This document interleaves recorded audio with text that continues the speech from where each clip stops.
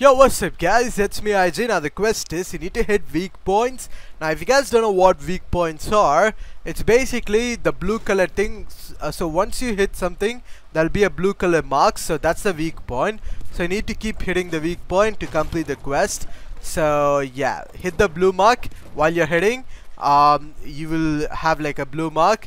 Now obviously do it which has like a lot of health, because if you break these it only has like one shot, one blue mark shot. So hit like structures which has a lot of health, so you'll be able to do this quest quicker. So yeah everyone, that's it for the video, and I'll see you guys in my next video. Until then, goodbye.